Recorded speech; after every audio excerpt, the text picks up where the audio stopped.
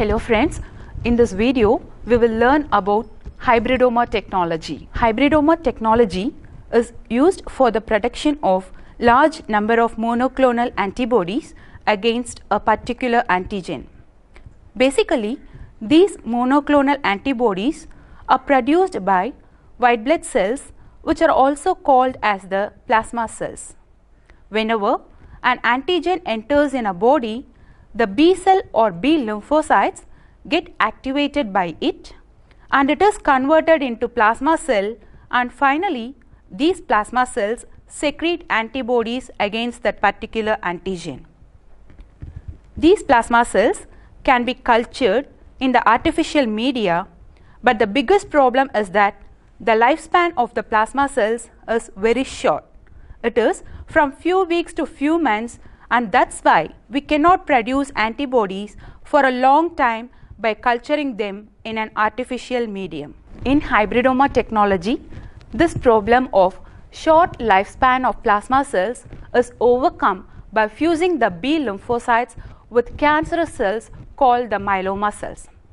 The result is that the artificially immortalized B lymphocytes can grow, multiply indefinitely and produce hybridoma cells which possess the growth and multiplying properties of cancerous cells and secretes antibodies as well.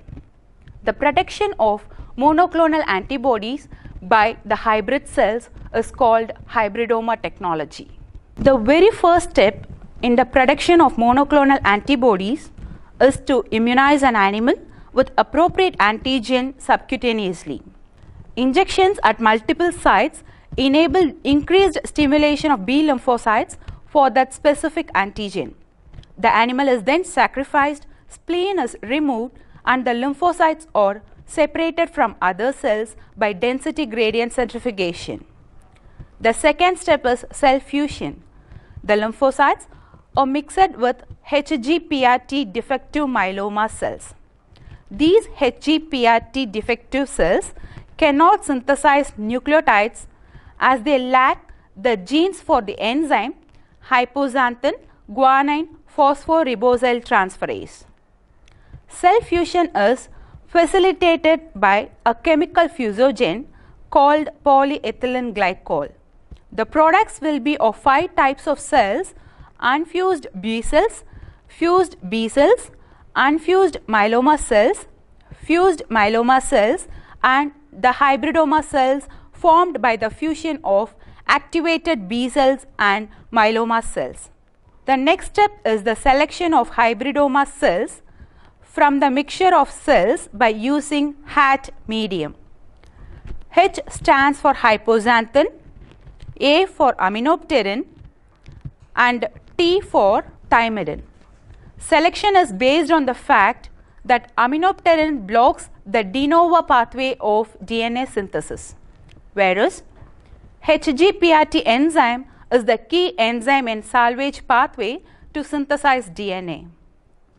So, in HAT medium, the cells with non-functional HGPRT gene will die. In HAT medium, fused and unfused B cells die because of their short lifespan. Fused and unfused myeloma cells die as aminopterin blocks de novo pathway, and HGPRT negative myeloma cells cannot synthesize nucleotides too. The hybridoma cells alone can survive as they can synthesize nucleotides by salvage pathway, which is attributed to the active HGPRT gene of the B cells, and they can divide immortally and secrete antibodies which are attributed to the characteristic features of a myeloma cell.